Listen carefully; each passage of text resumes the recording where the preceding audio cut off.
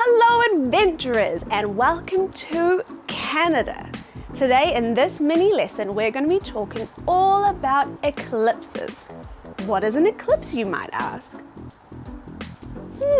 Well, you probably can't see me very well right now because the moon has gone in front of the sun and is blocking out all the light. Now, if that was a real eclipse, it probably wouldn't be that dark. But let's learn a little bit more about why eclipses happen. The correct definition of an eclipse is when someone on Earth cannot see the sun or the moon because our view is being blocked by something up in space. The two different types of eclipses are a lunar eclipse and a solar eclipse. Which one do you think is lunar and which one do you think is solar? Lunar means the moon and solar means the sun. Where do you think you've heard those words before? A solar eclipse is when the moon glides in front of the sun, making darkness and shadows on different parts of our planet. Because it is only on some bits, not every country can see the eclipse at the same time. If you are on a part where the eclipse can be seen, it will seem as if the sun has put some shades on and gone dark. Now, there are three different types of solar eclipses.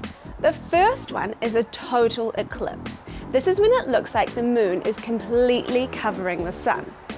The second one is an annular eclipse. This is when it looks like the moon is covering the sun, but you can see a ring of light around the outside. The third one is a partial eclipse. This is when it looks like the moon is only covering part of the sun.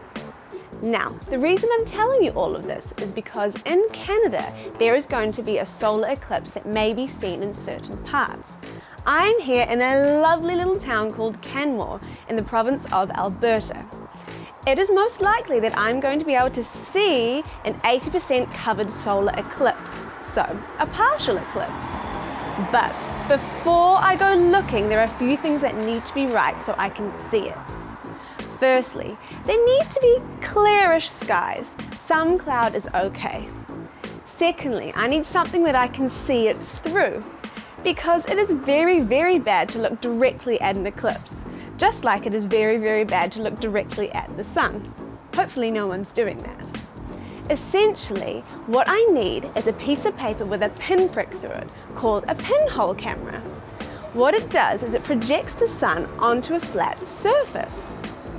Okay, for your activity, you're going to be making fancy pinhole cameras. All the resources that you need will be in the link in the description. Now, chances are there isn't going to be an eclipse when you're doing this activity, but you can still go out and see the sun without looking directly at it. Now, wish me luck while I'm looking for the eclipse here in Canada. And I'll see you next time, my adventuring friends. Bye-bye! Thanks for watching! Why not continue learning by clicking on one of these lesson videos?